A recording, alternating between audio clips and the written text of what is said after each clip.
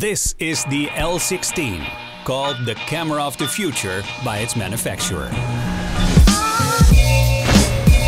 Announced October 2015 by startup company Light, the L16 combines 16 cameras and advanced imaging software. With 28 to 150 mm true optical zoom, Light calls this the future of imaging. In the box comes the camera, of course, a case, the power adapter, a USB Type-C cable and a wrist strap. The presentation of the packaging is first class.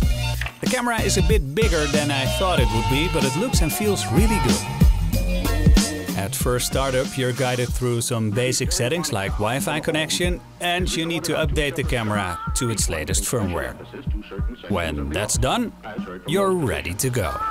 When played back simultaneously on two separate systems, the L16 uses 6 150mm cameras, 5 70mm cameras and 5 28mm cameras that can take pictures up to a 52 megapixel resolution.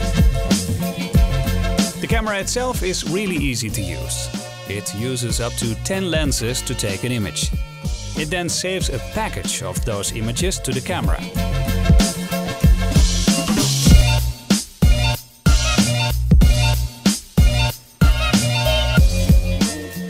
You need to upload your image to the computer using Light's own application Lumen. In Lumen, you are able to adjust the image and export it to a JPEG or DNG. You can change temperature, saturation, exposure and all that basic stuff, but the cool feature is that you can adjust the depth of field. Now, the program is still in beta and feels sluggish and even crashed a couple of times.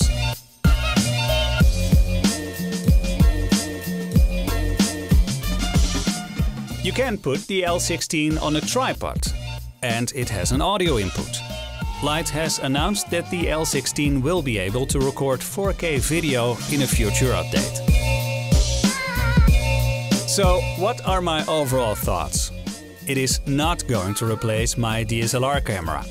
The use of 16 lenses is really cool and it works very well, but I just don't think the images look as good as I thought they would. That being said, I can't wait for an update, so I can shoot video on it.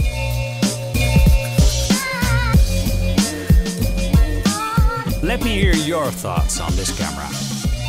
If you liked this video, please push the thumbs up button and subscribe to my channel.